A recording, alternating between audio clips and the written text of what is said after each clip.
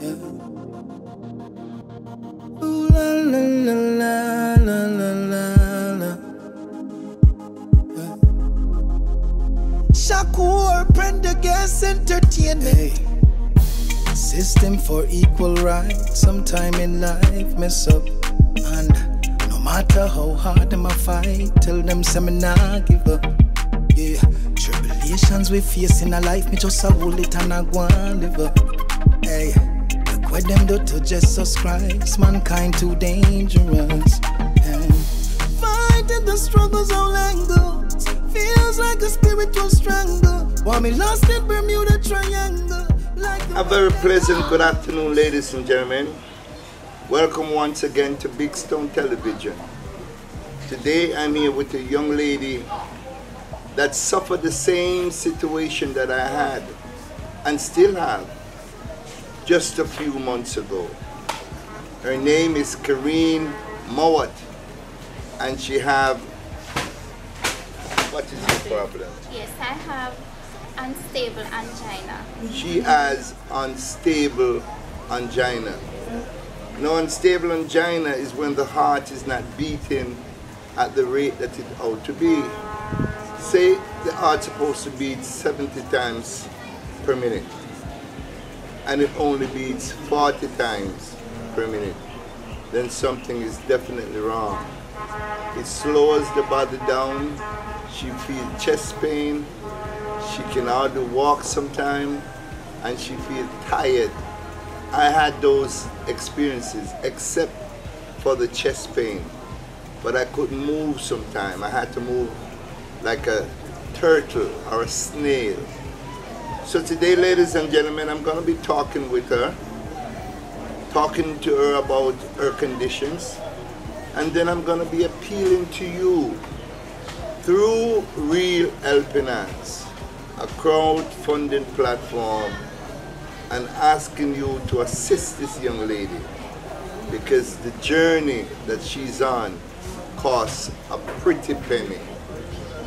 Careen, how you doing? I'm here now. I'm hanging in there. Yes, I'm hanging in there.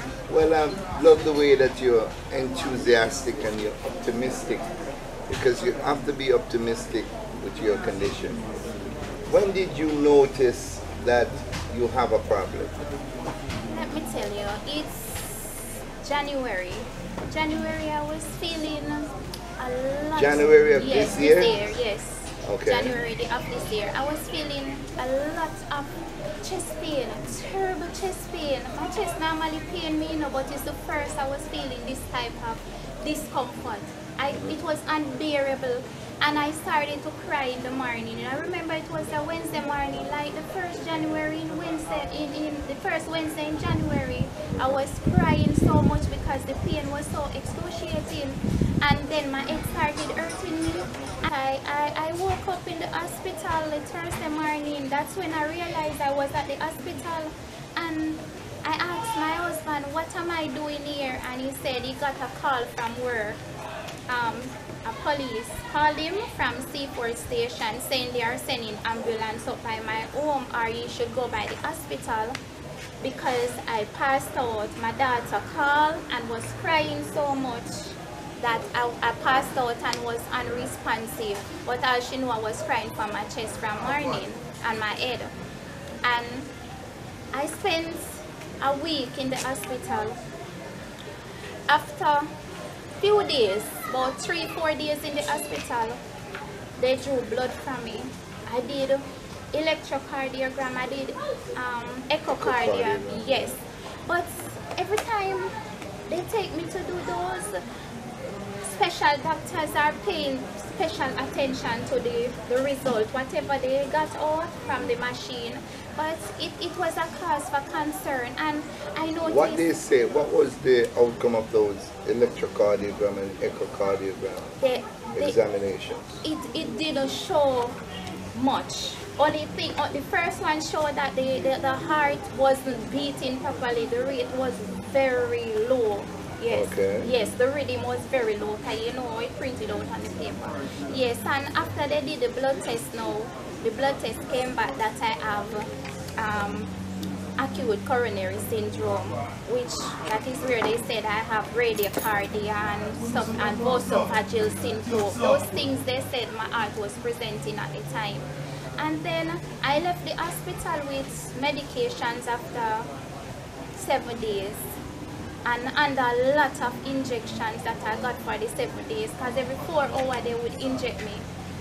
Give me in my shoulders, I would get it through the axis, and when the shoulders are sore, I'd get it on the thighs.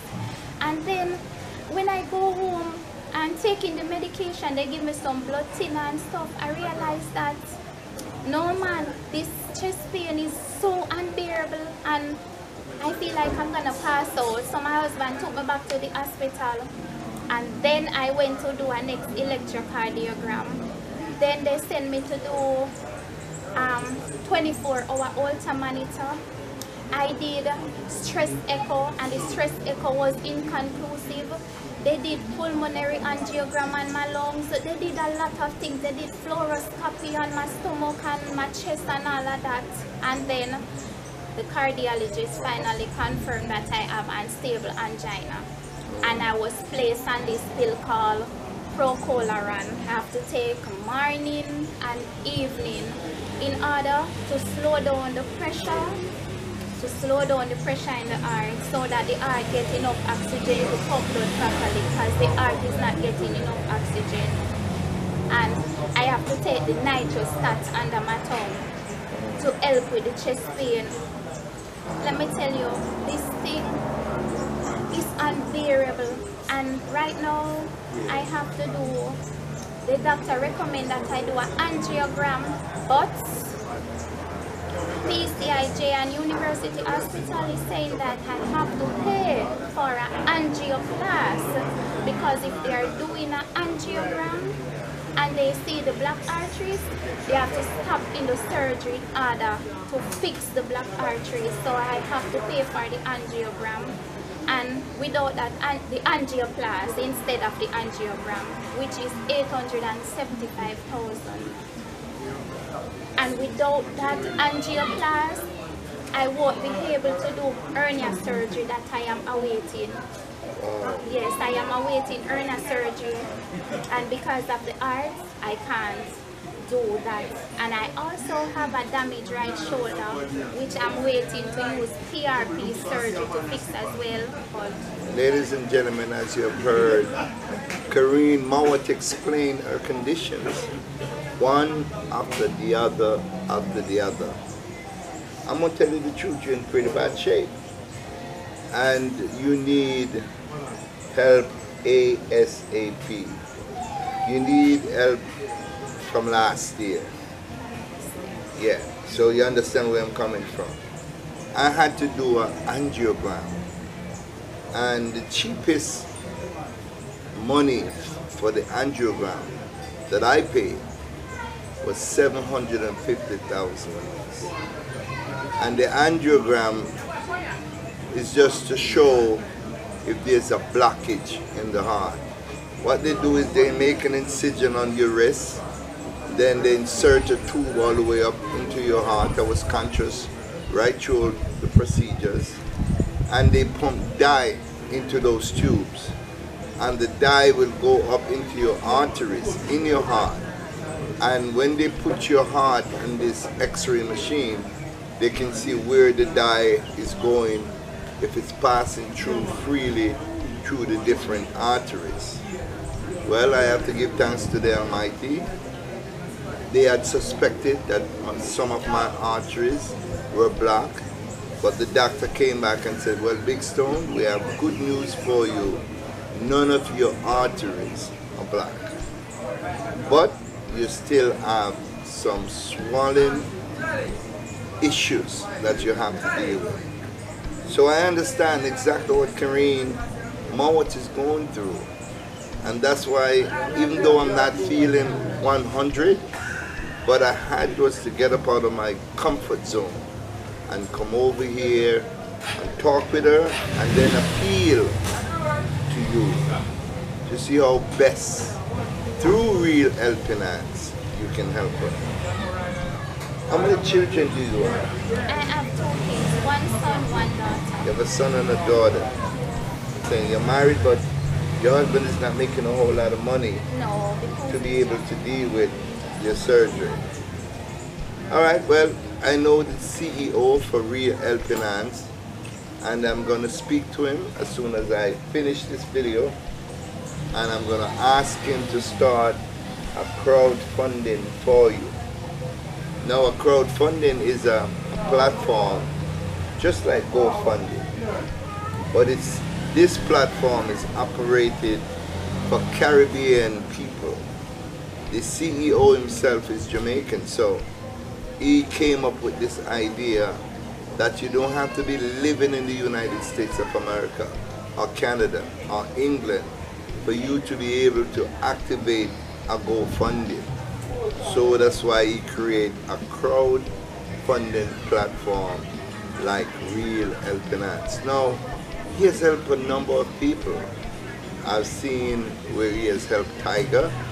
I did the interview with reggae star Tiger when he had a stroke, and we raised quite a bit of funding for Tiger. Recently, Peanut Dread. I did an interview for Peanut Dread, and the support keep coming in. People from all over the world has contributed to support Peanut Dread in his endeavor. What do you want to say to the people out there? I want you to look in the camera and pour your heart out, asking them for help. everyone out there who is watching this channel and seeing this video, locally, internationally, globally, I am appealing for your help. Please, I am asking for your help in order for me to live a less pain-free life.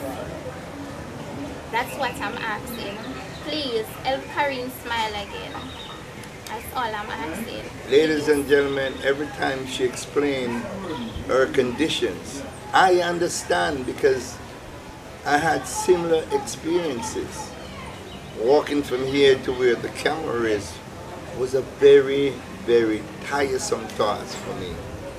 So I'm asking you on her behalf, I'm using my platform on her behalf, please help her. Help her because she wants to live.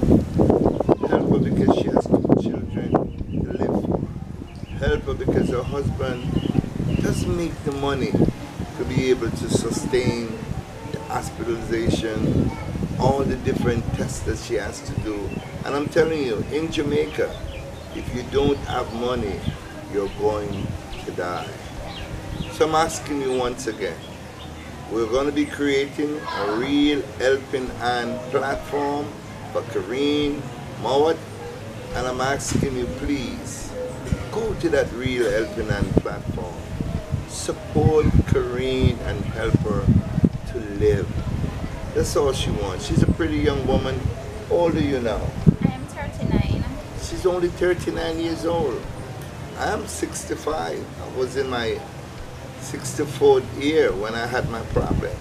And I still wanted to live because I still think that there's much more that I can do. So as a person who has been in the similar condition as Careen Mowatt, I can speak of the pain that she's going through. You're a very strong woman. You're not even half as big as me, but for you to sustain that pain, it tells me that you have inner strength. So please help her. Careen, I wish you all the best. God bless you. I'm going to try my best to push this as much as I possibly can so that we can reach a whole lot more people and a whole lot more people. Because if everybody in the world put $1, that's $7 billion. You could have 100 million people with that kind of money.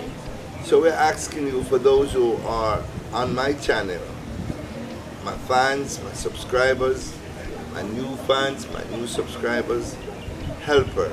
The link is right below. Careen Mowatt needs your help. Thank you so much for watching, ladies and gentlemen. please like and share this video. And for those who cannot make a contribution, you still can help Careen by sharing the video. And when you share the video might just end up with someone who can help. Thank you so much for your effort. Have a great day.